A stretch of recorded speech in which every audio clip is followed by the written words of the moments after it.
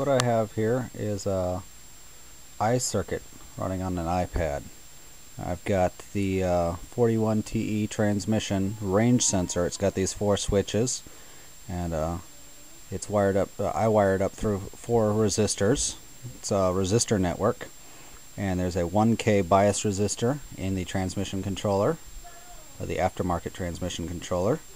So on this wire right here, when these switches are closed, you get different voltage readings, and based on the voltage reading you get, you can tell what position it's in.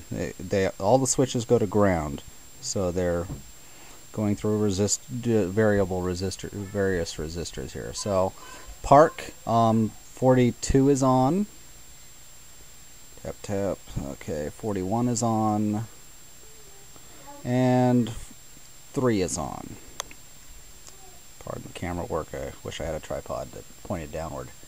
Okay, so you can see it shows the current flowing, and if we check this wire here now, we've got 0.937 volts. It says 937 millivolts with 0.937 volts for the park.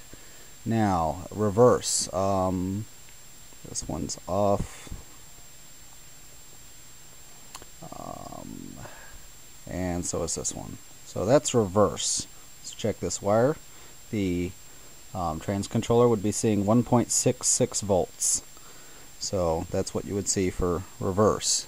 Now, neutral is very similar to park, which is fine because they're pretty much the same as far as the controller is concerned. 1, 1, 0, 1. Okay, 1, 1, 0, 1. Okay, so this wire now sees 1.044 volts, which is pretty close to 0.99 whatever it was for park. Drive is 0, 0, 1. Okay, so there's 3.438 volts. Very nice there. And third gear, that's third gear, and this wire sees 2.5 volts.